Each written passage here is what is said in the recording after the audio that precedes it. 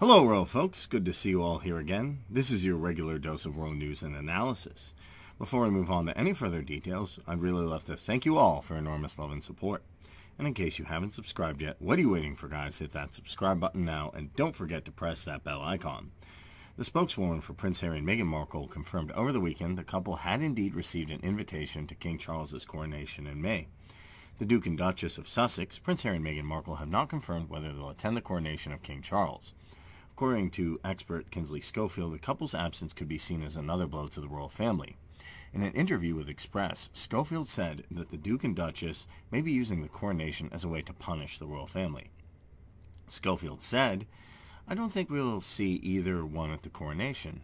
I think that's their way of punishing the royal family, when in reality, I'm not so sure that royal watchers wanted to see Harry and Meghan at the coronation."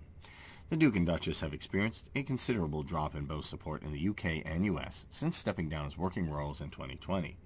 The recent releases included the documentary Harry and Meghan on Netflix and the Duke's memoir Spare, were met with intense criticism from the public.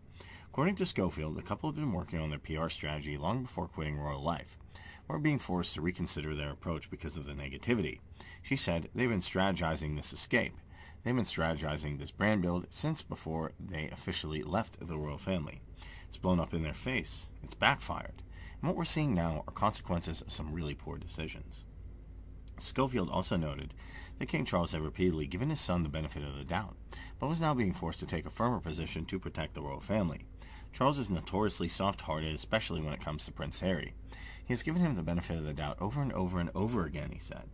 The expert suggested that King Charles could soon turn to the royal precedent to best handle his youngest son and his wife's tendency to overshare. Schofield argued that the king could adopt the same approach that the royal family took with the Duke and Duchess of Windsor to manage their relationship with Harry and Meghan. Edward and Wallis Simpson were mostly kept apart from the family after the king abdicated in 1936. King George attempted to keep his brother within the royal fold, first as a member of the British military mission to France, and later as governor of Bahamas.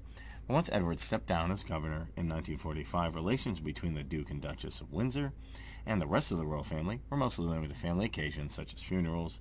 What I'm seeing right now is Charles looking at the way Wallis and Edward were handled and saying, "You know what? That might be the right way to go," said Schofield.